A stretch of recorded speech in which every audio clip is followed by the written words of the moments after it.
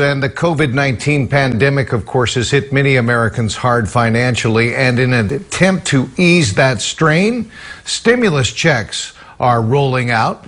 Our Karen Hua spoke to a money expert today to get all of your questions answered. Today is traditionally tax day when we think about paying money to the government. But instead, this morning, many Americans woke up with a stimulus check from the government. That's one of the misconceptions about the stimulus check, is that there are strings attached. You know, you might going to have to pay it back, or they're going to watch how you spend it. None of that's the case.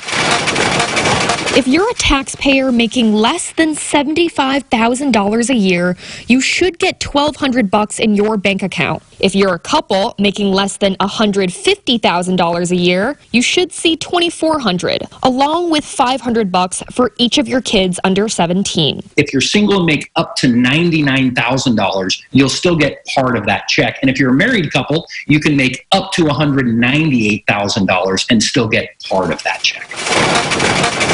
And if you didn't receive any money yet, it might be because you haven't filed your taxes for 2018 or 2019. Do that as soon as possible to get your stimulus check. Those people that are not banking, so they're going to have to receive a paper check. But it's going to take a few weeks, maybe even a couple months. Payments are also going out in reverse income order. So people with the lowest incomes are getting checks first, and people with higher incomes should look out later this month. Yeah, this $1,200 is not going to hold you over for very long, so you have to be very, very thoughtful.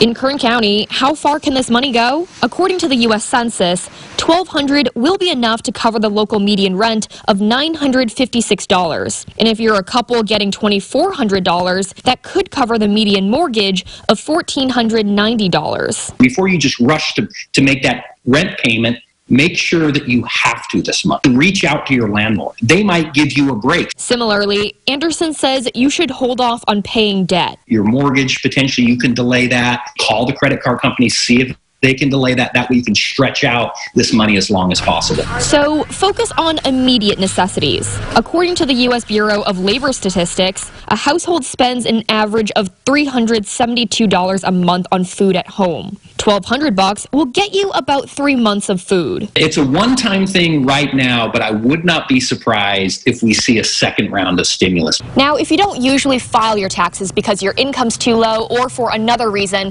the IRS still has a form where you can request a stimulus check, which we'll link on our website, kget.com. We'll also have a link on our website where you can track your stimulus check if you're still waiting for it. In Bakersfield, Karen Hua, 17 News.